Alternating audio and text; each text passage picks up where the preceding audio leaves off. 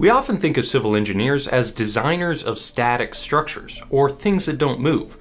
That would be nice, but the reality is that everything moves for one reason or another, and one of those reasons happens to be temperature. Hey, I'm Grady, and this is Practical Engineering. On today's episode, we're talking about thermal expansion.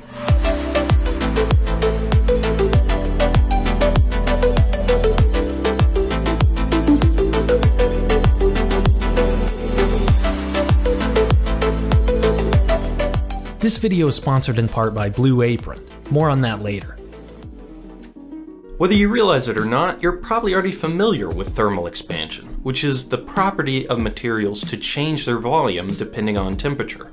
If you used a glass thermometer, you've even taken advantage of it. The liquid in the thermometer, usually mercury or alcohol, increases in volume as it heats up.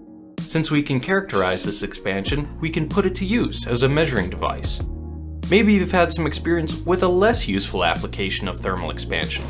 If you've ever put glass dishware on a burner or poured cold water on a dish that just came out of the oven, you know it doesn't go so well. If it's allowed to expand and contract evenly, stresses in the material don't build up. But if you heat or cool it unevenly, certain parts of the glass will fight against each other as they change size. Glass isn't flexible, so instead of bending, it just shatters. Thermal movement is something that has to be considered in nearly every field of engineering, because there aren't many places that don't see fluctuations in temperature. And there are really only two options for designing to account for thermal movement. The first one is to prevent movement by constraining it, a feat that is almost always impractical. Thermal movement can generate tremendous amounts of internal stress. Watch how this wire can lift up a weight just by heating it up and cooling it down. So the other way to accommodate thermal movement is just to allow your design the freedom to move as it so desires. But sometimes it's easier said than done, especially for large civil structures. This is the formula for thermal expansion. It may look complicated, but it's really not. It essentially says the change in size of anything is a linear function of temperature proportional to its length. And the slope of this line is the coefficient of thermal expansion. We've measured this property for a whole host of materials, and you can look up tables online. Lucky for civil engineers, the thermal expansion coefficients for steel and concrete are nearly identical, which is why we can combine them into the ubiquitous construction material, reinforced concrete, without worrying too much about fluctuations in temperature pulling it apart. But even though they expand and contract at the same rate, they still expand and contract. A perfect example of this is a sidewalk. Let's look back at our formula and plug in some numbers for a very typical situation. If we enter values for the average length of a city block, the average high and low temperatures in a given year, and the thermal expansion coefficient for concrete, we can see the total movement of a sidewalk over the course of a year can be upwards of 4 centimeters or 1.5 inches. Obviously, you can't leave a gap in the sidewalk that big at the end of every block, so instead, we leave small gaps spaced every so often to accommodate that movement. Most of the joints you see along a sidewalk are just to control cracking, but if you pay attention, every so often you'll see an actual break in the concrete, filled with some kind of flexible material. These are expansion joints that give the walkway the freedom to move from fluctuations in temperature. But what about structures that are longer than a city block? Thermal movement scales with length, so engineers need to take more care with linear infrastructure. Long runs of pipe, especially if they experience fluctuating temperatures, need expansion joints to prevent damage. The rails for trains can experience sun kink, where a hot day can actually buckle the steel.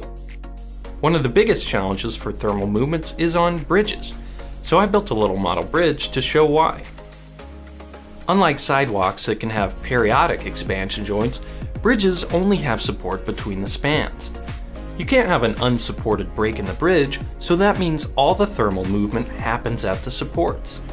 The allowance can't be evenly distributed across the length, it happens all in one spot. For bridges with very long spans, that can be a lot of movement. I've got my bridge set up with one side pinned and the other side free to move. I'll fire up the sunny day simulator and watch what happens on the dial indicator. The bridge expands along its length as it heats up. This is exactly what happens in real life. Now I'll try to pin both sides of the bridge so the movement is constrained. The bridge still expands as it heats up, but now it has to expand in directions it wasn't meant to go. It's a little bit hard to show on camera, but the entire bridge has buckled side to side. I'm using flexible rod for this demo, but if a real bridge was constrained like this, the forces generated by thermal expansion would probably lead to failure of the structural members. Expansion joints on bridges not only have to allow for thermal movement while still being supported, they also have to bridge the gap in the road deck so that cars can safely drive over it. So if you look closely, you'll see lots of creative ways engineers manage thermal expansion. These are some photos collected from the web and sent in to me by viewers of different bridge bearings that allow thermal movement. My inspiration to make this video came when I was looking through some vacation photos. Take a close look at this steel catwalk over the river. The shorter, cantilevered beams are welded directly to their anchor plates. They're free to move because they're only connected to the rock on one side. But look at the beams that stretch across both sides of the canyon. At first glance, it seems like they're constrained on both sides, and we know that's bad engineering. But if you look closely, you can see that they're bolted to the anchor plate using slotted holes to allow the beams to expand and contract. I hope this video gave you a little more insight into the dynamic nature of structures we normally consider static. Keep your eyes out and you'll notice allowance for thermal movement in structures everywhere you look. Thank you for watching, and let me know what you think. Thanks to Blue Apron for sponsoring this video. Blue Apron delivers all the fresh ingredients you need right to your doorstep in exactly the right proportions to create delicious recipes at home. No trips to the grocery store and no waste from unused ingredients. We are really loving it at our house and having a lot of fun cooking these meals together, not to mention eating them. If that sounds like something you'd be interested in, the first 100 people that click the link in the description will get $30 off their first order. Again, thanks for watching, and let me know what you think.